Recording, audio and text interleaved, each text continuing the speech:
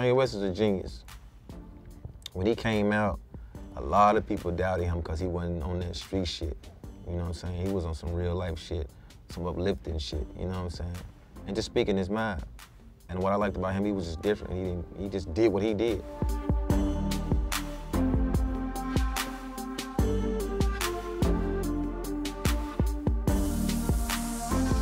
Hey guys, welcome to VT Talks. My name is Unique, and today's guest is the Juice Man himself, Juicy J. Welcome. What's up? How you doing? I'm doing great. And For sure. before we get into like talking about your book and everything that's going on, we gotta talk about your fit first, because Yes. I know this is really important to you. Yeah. For mental health awareness. Yes. So let's talk about the significance of your outfit. Yeah, like you said, I wear this for mental health. I'm an advocate for mental health awareness. If you need some help, you know, there's a lot of numbers people can call. I don't want to see, you know, I'm sick of hearing about these school shootings and all these mass shootings. These people need help, you know what I'm saying? I believe that, you know, it starts from their childhood, how they end up today. And it's very important, man. I think we should have mental health programs in schools. We should talk more about it. And we should reach out to people we feel that's in need, or even if you don't know, or if you just know somebody that's always quiet all the time and kind of weird, reach out to them. You know what I'm saying? I feel like we can make a change if we all, you know, figure some things out and try to work with this situation. So I know, like, when people think of like people that have mental health issues, this is the image they have. Is that why you decided to like go around showing that like not everyone that's struggling with this looks like this or is wearing stuff like this? Yeah, and just to grab attention as well. You know what I'm saying? So I could talk about it and express it and stuff like that. And I talk about that in my book. You know what I'm saying? My book, Chronicles of the Juice Man. I talk about a lot of mental health issues and stuff that I went through, and me being on the phone. Or just being around different people, you know what I'm saying? I'm not gonna say no names, but have told me they was gonna kill themselves, and I had to try to talk them out of that. So it's very, very, very serious and very real. And I just wanna be, I'm an advocate of it. And I wanna try to join some organizations and or whatever to try to help, you know what I'm saying, help these people, man, you know what I'm saying? I feel like if we get them some help, a lot of these things won't be happening like they happen. It's gonna take a lot of work though, you know? It is. And I'm willing to step up. I mean, people know me from what I'm doing, trippy and all that, but you know, that's the party side of Juicy J. This is the realistic, serious, you know, help the community side of Juicy J. And I'm standing on that, you know what I'm saying? Real shit. Can't cuss, right? Yes, you can curse. Oh, okay, real shit. Yeah. All right, pause. Now, do you want to take it off at the Yeah. top? Could y'all hear me good? I want to make sure, you know what I'm saying, I don't want nobody to get no words twisted. All right, so you got this new book that's coming out, Chronicles of Juice Man. Why did you name it after your first solo album? It fits, you know, it's a story. It's my life story, you know what I'm saying? It tells everything. It's an inspirational book. And like from what I've seen so far, it touches on like a lot of different things. So before we get into it, I heard like a clip of like your audio and you're telling a story and you're talking about Memphis, the city. Yes. So let's talk about how Memphis not only influenced you as an artist, but like you individually and growing up in that atmosphere of the city. Memphis taught me how to be strong, be a hustler, you know what I'm saying? Overcome fear, everything, you know. You living in Memphis, they gonna turn you into a goon, you know what I mean? Because if you ain't on goon time, you're not on no type of time, you know what I'm saying? You need to get out of Memphis. Everybody's on goon time, you know what I'm saying? But it taught me how to be a true hustler and just keep grinding as well. Not just you know, running the streets and trying to live some street life, you know, because that ain't what I'm all about. That ain't what you know, I did a little bit there, but that wasn't my goal. My goal wasn't try to keep selling drugs or, you know, stealing stuff and shit like that. I actually wanted to make it out of the hood. So, you know, it gave me inspiration to keep going. And it's a very musical city, like Stax Records, you know. I grew up listening to a lot of artists from Stax, like Isaac Hayes, listen to a lot of stuff, Soul Children, Temprees, one of my favorite groups. So, you know, it's overall, the whole city is a musical city and a hustle city. You know, they get down in the streets as well, but you gotta be strong when you're looking at these contracts. You can't let these executives run you over, so it's good that I'm from that city. I won't change anything, won't take anything back. No, I love that. And just speaking on like growing up in that atmosphere and just what made you want to go the music route to get out? I've always wanted to be a musician. Okay. Like, you know, growing up, I was watching this TV show called Sha Na Na, and they used to sing and dance. I used to love that show. I fell in love with that show. And then later on in my life, you know, I fell in love with rap, like Sugar Hill Gang. But I was still listening to, you know, people like Prince and Michael Jackson, you know what I'm saying? I love their music. So many artists from the 80s, Luther Vandross. You can go for days, Stevie Wonder. So just watching those guys play the piano and stuff like that, I wanted to be a singer at first. I wanted to play the piano and sing to the ladies. And, you know, I ended up doing rapping because when I heard Sugar Hill Gang, I was like, oh man, they rapping, you know, I can do that. So, you know, I've always been had that producer type of mind. You know, I always wanted to do all kinds of music, not just rap, which I've done it in my life. I've done pop music. I've done everything. You know, I've rapped on Latin music, everything. You know. Wait, you can sing? I can't sing, but you know, I used to want to be a singer. I might hold a note or two. I don't know. I was about to say, oh my goodness. I would do melodies, not singing, but melodies. But I wanted to be like I wanted to be this, like Barry White. You know what I'm saying? Isaac Hayes sitting, yeah. Well, not so much as with the deep voice, just like how they used to sit at the piano and play the piano and sing. You know, Prince did the same thing too. I love that. Mm-hmm. So I know one of the topics you talk about in your book is the passing of Gangsta Boo. Yeah. She passed earlier this year. So can you talk about like what her legacy and impact was in your own words, and like what it meant for her being a part of 3 6 Mafia? Man, she was that glow, you know what I'm saying? Gangsta Boo, we would be on stage and she was, while we performing, jump around on stage, it wasn't all the shows, but a lot of the shows, she would sit down. So we up there rapping, and as soon as our part get ready to come on, she would step up, grab the mic, and start rapping our part, the whole club would go crazy. You know what I'm saying? She was out rapping us in the group. She had the Gangsta Boo had some flows, man. You know what I'm saying? So can you like speak on like, just like her impact and like what, just her being a woman in that space, out rapping all the men, like really meant during that time? I was amazed, man, you know what I'm saying? Because back then it was like Gangsta Boo. I would say the hottest rappers at that time was Lil' Kim, Foxy Brown, Gangsta Boo, you know, Trina. It wasn't like that many. Mm-hmm. You know, I feel like Gangsta Boo didn't get the recognition she supposed to get though, because she ended up leaving 3 6 Mafia, so that really set her back. You know, if she would have stayed in the group, I feel like she would have been like now, like, you know, like a legend like Nicki Minaj. You know what I'm saying? I feel like Gangsta Boo would have been right there. She's a real lyricist. You also touch on like how people weren't happy for you guys when you got the Oscar, which was shocking to me because like I remember being hyped when you guys won the Oscar, but like there were people within your space and I guess some peers that weren't as excited for you guys. Yeah, I was shocked. You know, I'm from Memphis, so I didn't know too much about Hollywood like that. You know, I've been there a few times and hung out and drank and smoked, but I didn't know, you know, that type of atmosphere existed. I didn't know people was like that, you know. It wasn't everybody, but it was mostly everybody that was black, which was crazy. You know what I'm saying? I was like, damn, what's going on? And John Singleton walked up to me, he was like, yo, man, you feel that hate? You feel that hate? He said, yeah, they just mad because they ain't got one. And I was like, damn. I was really disappointed. I saw a lot of my favorite actors I actually grew up watching on TV, and I was like, damn. This shit, they was looking at me like, fuck that nigga, you know what I mean? Oh, wow. You know, they didn't say that, but they was looking like, it was like a lot of mugs, then a lot of, you know, saying, hey, you know, saying a lot of the white folks was like, hey, congratulations, Steven Spielberg, you know, John Travolta. I was just shocked. I was totally shocked. I was like, this is, but anyway, I was just like, whatever, man. But it's still like such a huge and big moment. Yeah. I guess it's like hard for people like to see people in a space they want to be in instead of like congratulating them on that, they like take it internally. Yeah, I think they overthink it, you know what I'm saying? I think they just I don't think we should ever overthink anything, you know what I'm saying?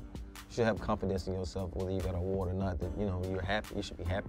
Like I said, that starts with mental health. Like I talk, a lot of people have so much mental issues within themselves. They feel like they have to get that statue to be that person, but you can be that person without that statue, you know what I'm saying? Like, you know, just have peace within yourself. And that's what 3 6 Mafia, we always had peace within ourselves. We thought, you know, we was gonna lose, you know what I'm saying? We didn't think we was gonna win. But, you know, we weren't gonna cry. We was just gonna be like, we lost, you know what I'm saying? I got nominated for a Grammy. I lost. It wasn't even, I didn't get mad at nobody. If I saw somebody that won, actually I met the dudes that actually beat me. And we did a song together, you know what I'm saying? I like, man, y'all dope. Because I listened to something else like, y'all dope. And I was like, man, shit, maybe we should do a song together, you know? Why not? So, man, you got to be happy with yourself, you know? You got to be like, we was thankful that we got nominated, you know? So we never been nominated for shit. So we was like, shit, we nominated? Wow. Then they asked us to perform.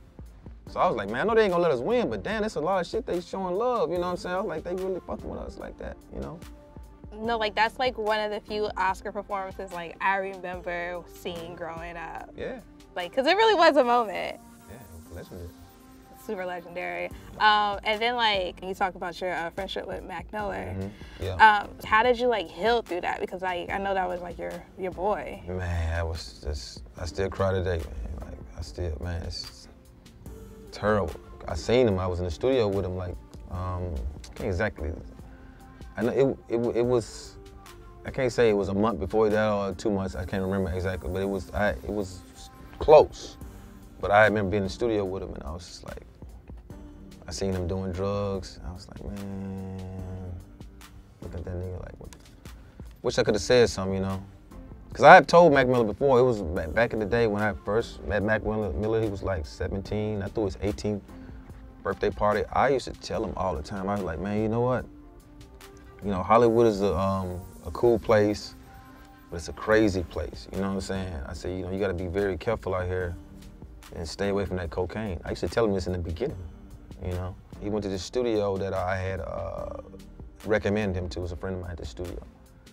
And he told me, he said, man, I went to that studio, man, that guy in there was crazy, man. I said, what happened? He said, I walked in and on his desk, it was a mountain high of cocaine. And I was like, damn, you know? And at that time, you know, he talked like he was so shocked about it. So I know he wasn't doing drugs. I just said, man, whatever. I said, just stay away from it. And he didn't really like the vibe when he seen the cocaine. So he left the studio. He didn't go back no more. And then I ended up finding out he was doing drugs, which I was shocked about. I was like, damn, I thought he didn't. But I mean, I guess he just made a wrong turn, wrong day or whatever. You know, it happens. And yeah, but the last time I saw him, you know, he had offered me cocaine, and I told him, you know, I'm good or whatever. And then he called me the next day. He said, man, I'm sorry, man. I thought you did cocaine. I said, no, I told you. I just tell you. I know I, you know, rapped about a lot of different things with Reese's Mafia, but in my raps, you never hear me say, Juicy J, snorted cocaine. You know what I'm saying? I might say, we gonna smash in the back of the bus and fill her nose up full of that dust, or something like that. But I was always referencing somebody else, you know? I never was like, I'm doing the blow, you know what I'm saying? So, man, we talked about it. It was nothing, whatever. That's my guy, I love him. And you know, months later, he was gone. The song you just referenced, have you seen it going viral on TikTok with the penguins? Yes.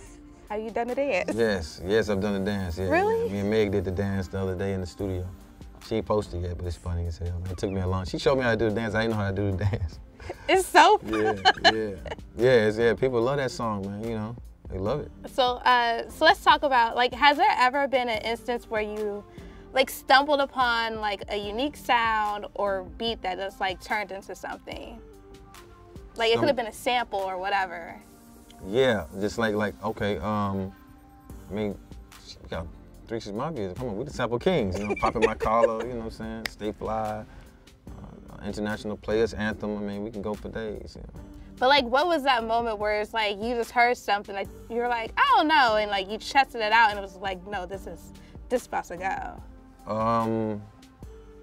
I would say, our first record, I would say like, we call it our crossover record. It's a record called Good Stuff. It's a sample of this, of an old school artist, OG. I believe it was Johnny Taylor, because he had the song, Give Me Some of That Good Love. So we changed the Give Me Some of That Good Stuff. We talking about, well, some people was talking about cocaine on the song, and some people was talking about weed, you know what I'm saying? But we just said good stuff. But overall, we was talking about drugs. Mm-hmm. But he was talking about good love. But we cleared the sample. He actually liked the song. I don't think he knew what we was talking about though. But that was our first song in Memphis. They actually played like heavy rotation on the radio, both stations, K97 and 107. And that gave us our name. That's when record labels started calling us like, oh man, you know what I'm saying? After that, we did a major deal. So yeah, it was that Good Stuff record. So you've been around and you've seen how the South hip hop scene has changed over time. What would you say is like some major factors that transition to like putting the South like all the way up here and like changing like where it was when it first started down there? I believe this the culture, the way we talk, the sauce we get. You know what I'm saying? It's like everybody wants to be like the South. They want to sound like the South. We got those, you know, them beats that go like that. You know, everybody want that, man. You know, it moves you. Like our music moves. It always could turn the club up and make niggas happy. And niggas can smoke weed to our shit and shit like that. And it's been going on forever. Once it started, it never stopped. It's actually getting bigger and bigger and bigger and bigger. So South got something to say. And before I forget, there's like the story in your book where you share about how one phone call like saved you and Project Pat's life from going a different route. So can you like shed light on that story? Yeah, it was this dude, you know, make sure you get that book, Chronicles of the Juice Man. I'm gonna tell you a little bit of the story. I'm gonna give everything away. But anyway, I got my car window shut out, this little old coward ass nigga, you know what I'm saying? He was, you know, he tried to act like he was a bully and stuff like that, but I knew what type of dude he was, you know, he wasn't really. But I was the only person that stood up to the nigga, right? So he had shot my car window out. And then, you know, he thought it was like, that was it. So we went quiet for, you know, we was quiet. And I was staying somewhere else, I was staked out somewhere else. And we had been staking out, my brother, we was staking out where he lived at. Well, see, we weren't gonna tell nobody and talk about it like everybody else, you know, actually my brother rapped about some songs, but he didn't really reference a person's name, but he referenced certain things. You know, he talked about he shooting up a nigga car, but we was finna go get the nigga on the low though. He didn't even, nobody knew. You know what I'm saying? We kept it on the low. And then Pat was walking, he was masked up, ready to get him. And he got a phone call from dude. The dude was like, "Oh man, I was on cocaine, I apologize, I was high, man, I love this."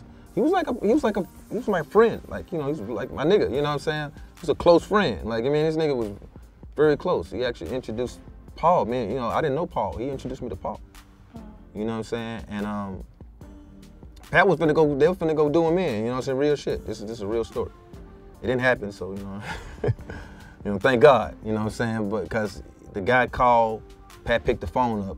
Dude was apologizing. "I'm sorry, man. I'm sorry. I didn't mean to, man. I apologize." And Pat said he felt like that was God talking to him, man. You know what I'm saying? And he let it go. And I'm glad he did, because if he didn't, we wouldn't be here today. You know, who knows how that shit would have turned out. You know, so you know, I'm glad. It's a lot of things I did in life that I had to turn the other cheek. You know, some things I had to take care of my business. Sometimes I had to turn the other cheek. You know, and in Memphis, usually they don't really turn that cheek like that. Cheeks don't get, niggas, something go down, something just go down. You know what I mean?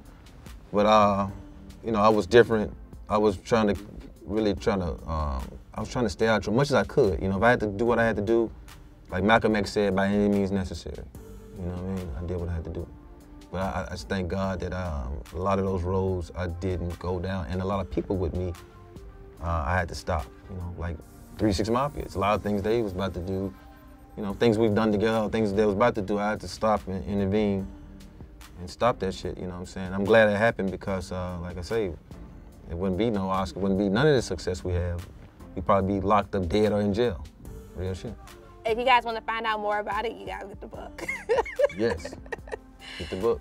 So the segment we want to do is called Digging in the Crates, and we have a couple of vinyls here. So I'm just pulling them out, and you just talk about like whatever influence they had on you, or like what you remember from like when they first dropped. And we're gonna kick it off really easy. Okay. With 3 6 Mafia. Oh yeah.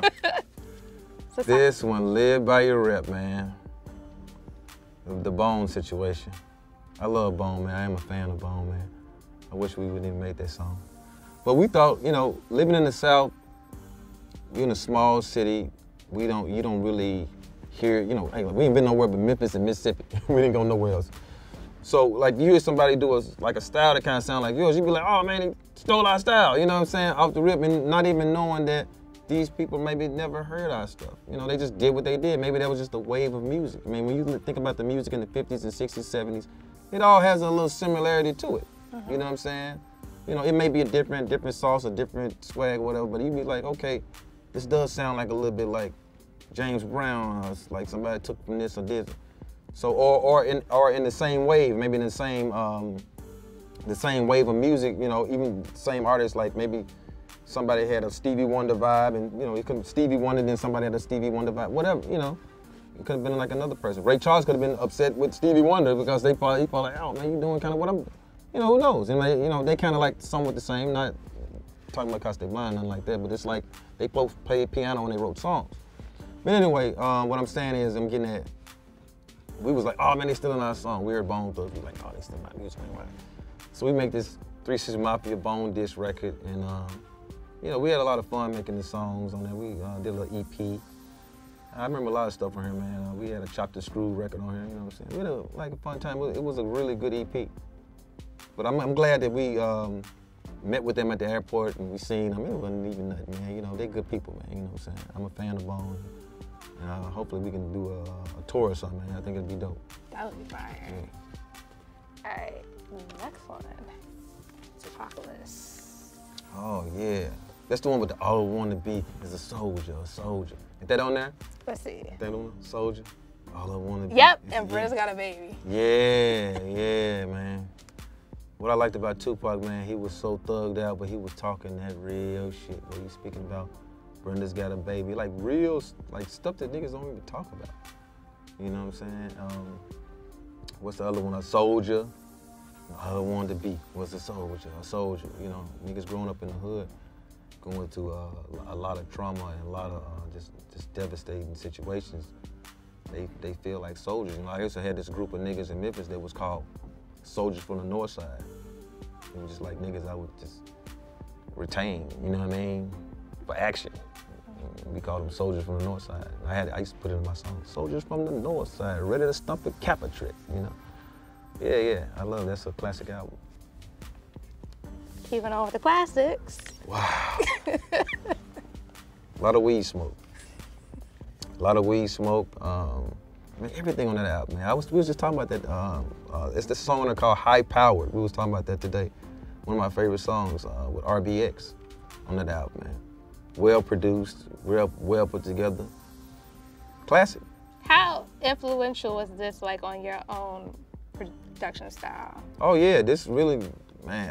When I listened to this, I was trying to do all kind of shit. I was like, Dr. Dre's the best producer in the world, man. We gotta step our game up, man. I'm trying all kind of shit, man. You know, we was working with live instruments and all kind of shit, opera singers, all the shit. You know what I'm saying? Just off the inspiration of Dr. Dre, because Dr. Dre, he always stepped his game up on his production. Even when he left NWA, he did great. And then when we went solo, it was even better. I was like, oh shit, niggas ain't stopping. All of them was talented, man. I know, like, quick question, because you said, like, you guys would try, like, live bands and singers. Do producers still do that? 'Cause I know that was, like, big back in the, like, Motown days. Like, you had the bands come in perform it. Do you see producers still, like, use that, or? No. Is that, like, a missing element that should be brought back in? I mean, I say to each his own, you know. I mean, I do. The way me and Paul made beats, you know, I can't tell you all the secrets, man. We made our own kicks, we made our own snares. I can't tell you how we did that, but we did some crazy shit, you know what I mean? Like, people would come in the studio, it'd be mic'd up, you know. They would have sex in the booth. A guy and his girlfriend would have sex in the booth and mic the whole booth up and use that as, like. So these sounds are real. Yeah, you use that in the song, you know what I'm saying? It was turned up in the studio, you know. We was very creative with our stuff. Next one. Okay. Yeah, man. You and I, Aquemini.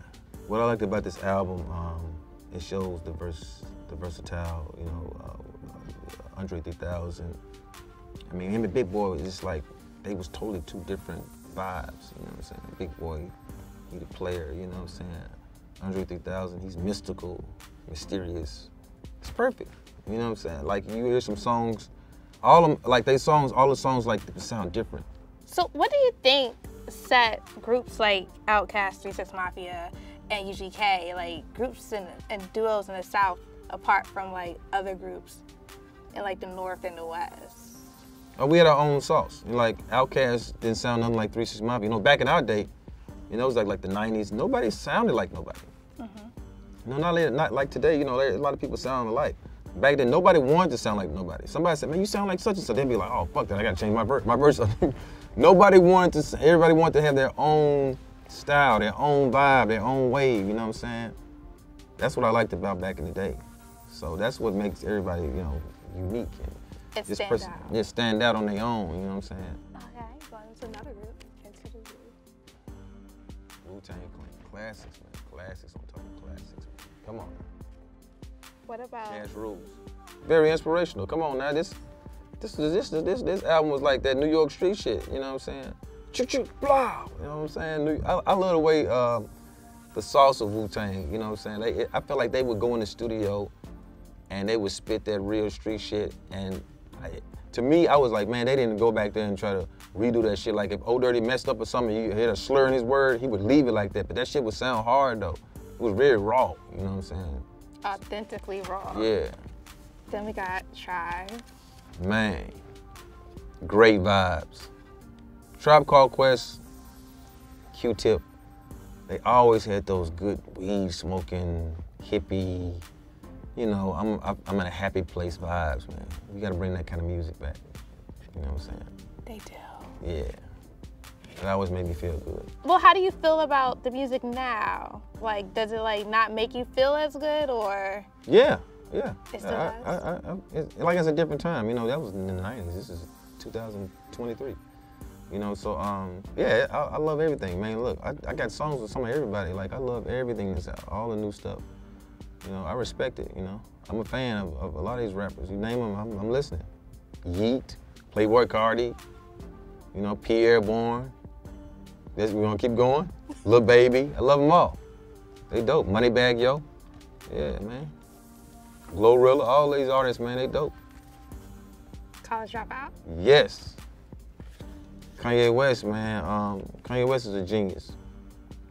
When he came out, a lot of people doubted him because he wasn't on that street shit. You know what I'm saying? He was on some real life shit, some uplifting shit, you know what I'm saying? And just speaking his mind. And what I liked about him, he was just different. He just did what he did. I always respect artists that just do what they do, you know? I see some artists be trying to be like this, trying to be like that person, you know, in my day. Or try to dress like this, but I love artists be like, nah, I'm just gonna just wear what I wear. Like, look at me, I'm in a straight jacket. I don't give a, you know what I mean? This is me, this is Juicy J, you know, I just do me. I love artists, and one thing I love about Kanye West, like I said, he just do him, man, you know what I'm saying? Authentically. He didn't care what nobody said. Now we got Omatic. Classic, man. Like, Nas is one of my favorite artists, man. Like, I would love listening, but even before I made music, I would listen to Nas, man. Nas would have that street uplifting shit. I love rappers that talk about something in a song, you know, it's really talking about a message, you know. I can learn something from it after. I'd be like, oh yeah, he said this, said that, or whatever. And have me thinking, instead of just me like, oh, that was cool. Like, all the Nas music had you thinking, you know what I'm saying? Dope ass MC, you know what I'm saying? One of the, I'll call him the greatest. I give Nas at #1, you know? With Nas being like one of your favorite rappers, when you got the chance to meet him in person, like what was that like for you? Yeah, man, I fanned out. I was like, man, this nigga, man, I grew up on your shit. For real, man, like, you know, like I faithfully got all the Nas albums, man. Nas hard, man. I love that. I love when people that are famous are fans of other people that are famous, and they actually get to meet them and like share how influential they are to them. Yep. De La Soul.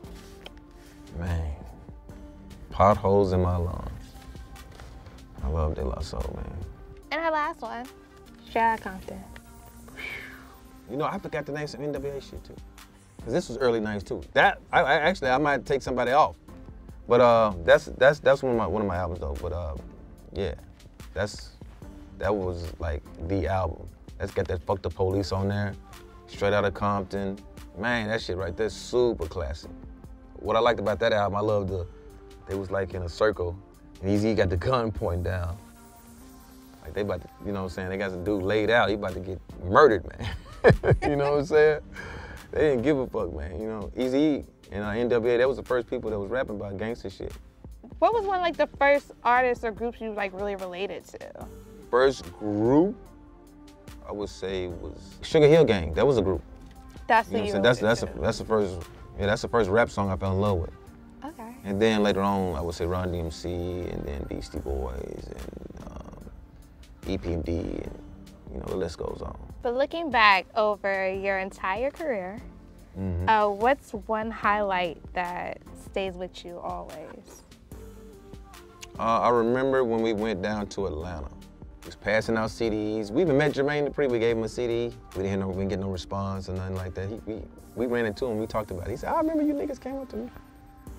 There were those legendary moments. And then we was trying to get known and whatever, and then we left. And then we got a call, and somebody was like, "Man, y'all blowing up down here, man. Turn the club up. It's like the hottest song in Atlanta." I was like, "What?" So we went down to Atlanta. And some people, like Coops and nigga Paul, they had perms. So we was walking through the driveway, and then we were walking through the line. They were like, "All right, let the group in." And niggas was like looking at us, and somebody was like, "Who these niggas?" I heard somebody say, "Who these niggas? Easy? The nigga think he Easy or something?" Cause we had perms. Well, they had perms. I didn't have a perm. They had a perm. Paul had a perm. Coops and nigga had a perm. I think Lord Evans had something that looked like a perm. It was just like, it was funny. You know, I was like, "Oh, nigga called Coops nigga Uzi, Easy." So we laughed and whatever. But I didn't know what to expect. You know, the DJ was telling me to tell the club was our song. So we rapping songs from Mystic Styles. People just kind of jamming a little bit. And then we did Tell the Club Up. The whole club went crazy. I mean, like, it exploded. I was like, I had to stop. I was like, damn, this is, you know what I'm saying? I was like, this is amazing. You know what I'm saying? I was like amazed by that shit. And after that, we blew up. Well, thank you for talking with us today. Thank you. Before we go, do you have any final words? Go buy my book, Chronicles of the Juice Man. You will get the audio book on Apple, Spotify, or Barnes & Noble, Amazon, or your nearest bookstore.